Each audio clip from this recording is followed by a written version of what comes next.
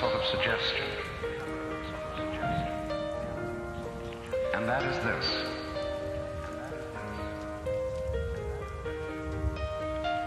That before we decide either to save the planet or to destroy it, we pause for a moment of silence.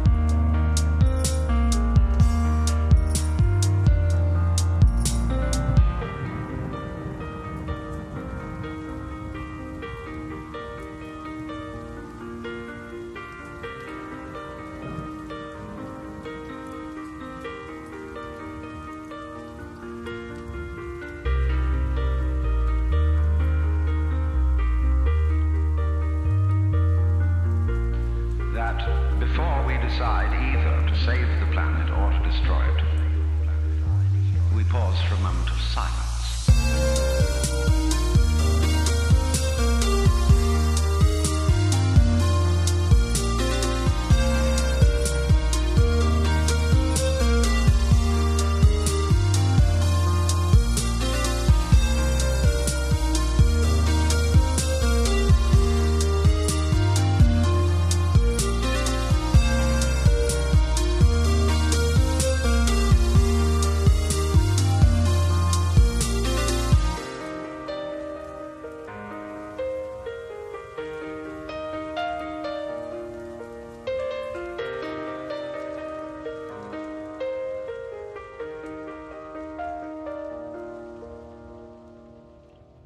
Welcome back to Realism Overhaul, a summary of events which happen live on Twitch. Link is below.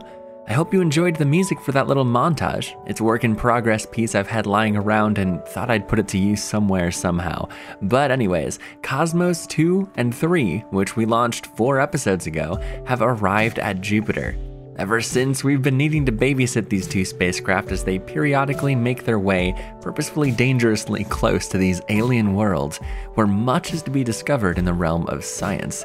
Genuinely, the wall of data being transmitted from this mission so far is impressive, and will definitely put that science to good use.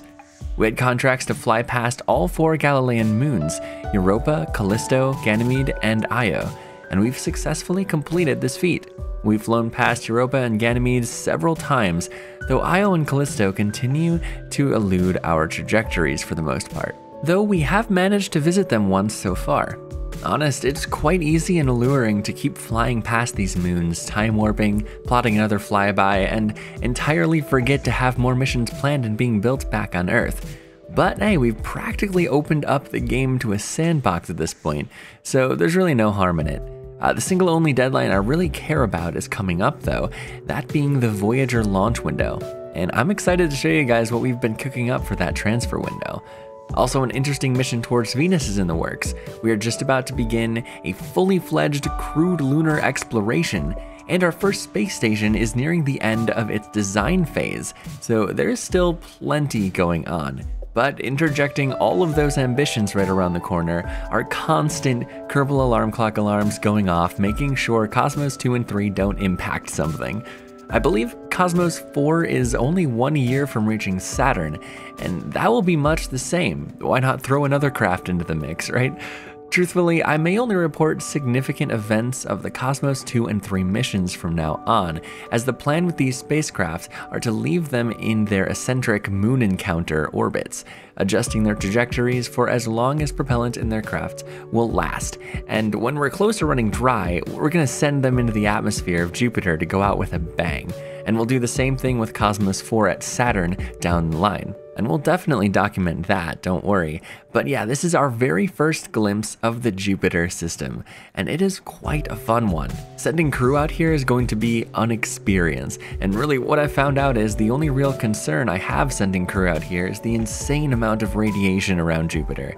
Landing on Io and planting a flag is going to have to be a very in and out touch and go mission, as the crew won't survive there long at all. But our objective for this series is to plant a flag everywhere possible, and I still have that feeling it will be possible. During streams, we'll definitely be swapping to these craft all the time, so head over if you'd like to see them more, or if we have a trajectory request, or anything really. These are some of the most noodly trajectories I've experienced since landing on Phobos. That reminds me, we have another Mars mission planned as well for the next transfer window, which we're in the mid-1970s, I should mention, to land on Deimos and explore the surface in a unique way. But that will be a mission for another episode. For now, I want to thank you all so much for watching, and peace out.